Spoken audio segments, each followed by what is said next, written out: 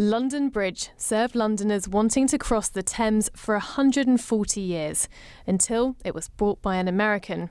His name was Robert McCulloch. He was an American engineer with a grand plan to build a new community right in the middle of the Arizona desert.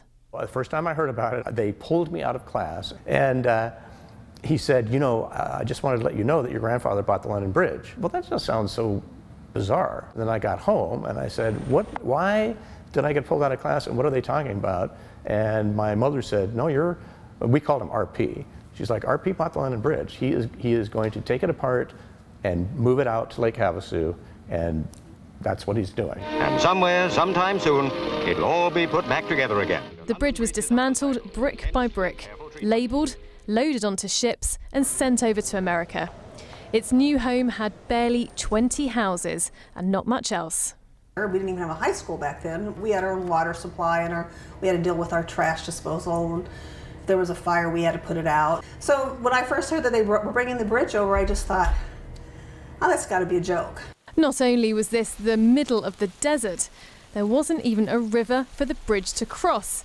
They had to dredge a channel, so where there's a section, so the lake runs this way, and then there's a little peninsula type thing that runs out in a little bit. So they determined that's the best place to dredge it. So they created an island. The team behind this huge project wanted the bridge to draw people to the area to buy property and land. I saw a great deal of opportunity here for young people to come and to start and to build something. And the plan worked. Today, more than 50,000 people live in the city surrounding the bridge. It's had a huge impact. The city probably wouldn't be the size that it is if it wasn't because of that. And it brings a lot of tourism, which is great. So then it gives the incentive for the business owners because they know that it brings a number of people. I think 1 million something. For the local residents of Lake Havasu, the bridge is now a source of pride. That's the jewel of this town. And there are still people, tourists that come from all over the world.